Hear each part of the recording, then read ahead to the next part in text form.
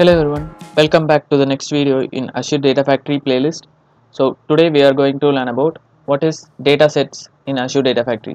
So in our previous videos we have learned about what is integration runtime and what is linked service in Azure Data Factory. So in Azure Data Factory the hierarchy falls from integration runtime. Once you create an integration runtime, you can able to create a linked service based on those integration runtimes, and you can configure the connection strings, and you can provide the connection for your source and the destination through the linked service. And once the connection has been established, you can able to refer any of the data available in the source and the destination with the help of datasets. So that let us see what is datasets and how it will be useful in Azure Data Factory and how to manage those datasets. So datasets in Data Factory is a named view of data that points to data to be used in the activities. So if you are going to use an activity inside a pipeline, so you can use multiple activities and run it in your pipelines. So for any activities you must need to create a linked service which will connect to your source and the destinations, where you need also to provide a data set which is the data that you are going to fetch from. So let's say for an example, if you are creating a linked service for connecting to Azure SQL database, then you need to provide particularly what you are going to connect to.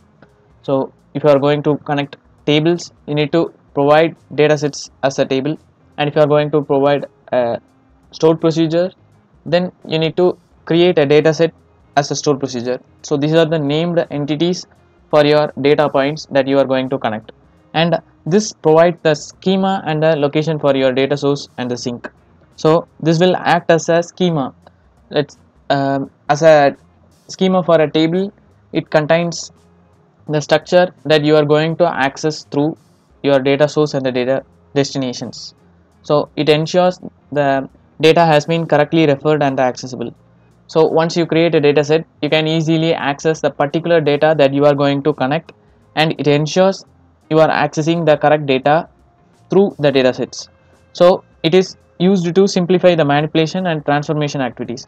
So if you think of having multiple tables in your databases, so just you are creating a linked service, it's a complex thing. So to reduce the complexity, datasets will refer the particular table that you are going to perform the transformation. So these datasets are helpful to identify the particular data that you are going to perform the manipulation or transformation.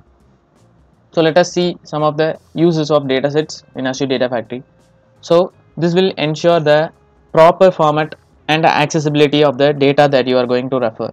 So as we already seen, that the datasets will refer to the structure that you are going to access from your source or a destination, and it simplifies the operations for abstracting the underlayer data source details. So once you create a linked service, you can create the datasets for all the data available in your source or the destinations. So once a linked service has been created to the Azure SQL database, then for your dataset it will provide all the tables which are available in the Azure SQL database that you have connected. So you can select any of the table that you are going to perform the manipulation through the help of datasets. So it will also facilitate the ingestion, transformation and storage activities. So to perform any of the activities, you must need to define an integration runtime.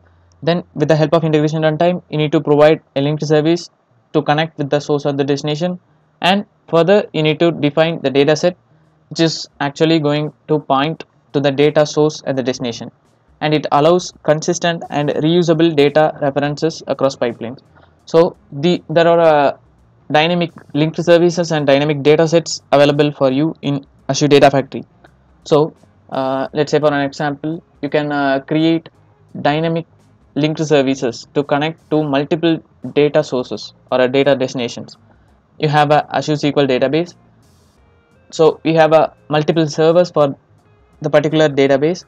So if you are going to connect to each and every databases in a particular server, so you don't need to create a linked service for each databases. So you can create a dynamic linked service, and you can configure it by passing the parameter of the database name in the runtime of your pipeline. Just like that, you can able to create dynamic datasets.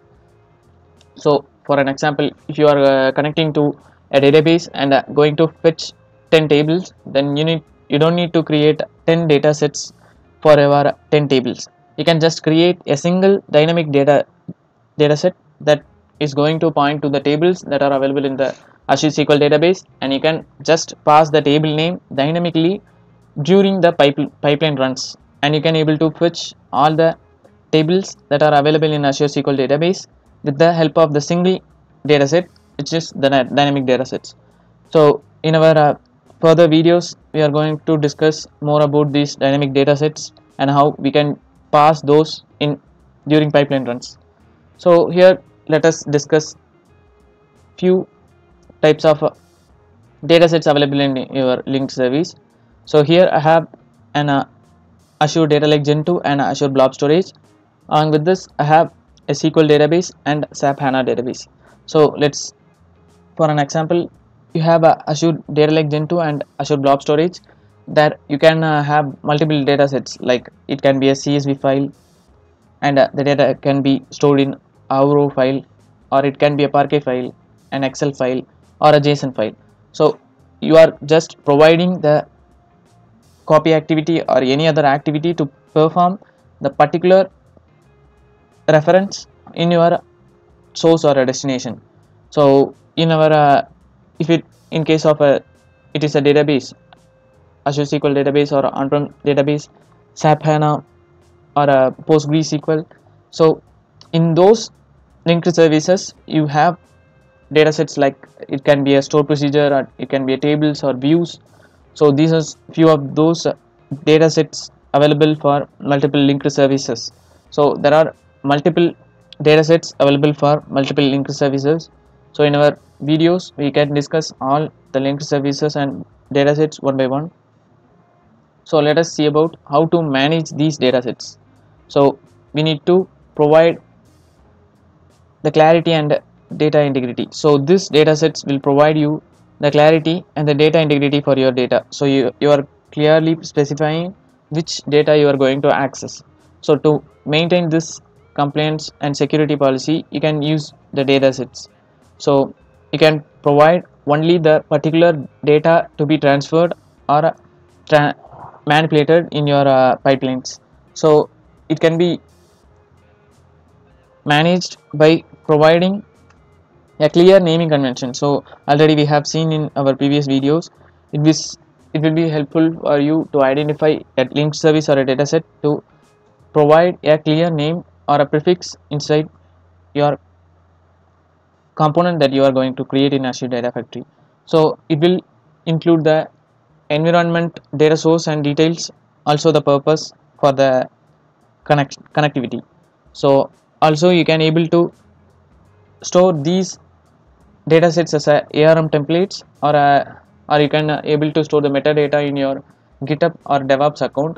So you can use those metadata in your new data factories, and you can able to connect with those data sources with the help of these datasets. So basically a dataset is the named reference of your data that you are going to access in your particular linked services. So I hope you have understood what is a dataset in Azure Data Factory. So in our upcoming videos, let us create few datasets and connect to the source and the destination and perform certain activities. So if you like this video, please share with your friends, and please subscribe to the channel and press the bell icon. Thank you for watching.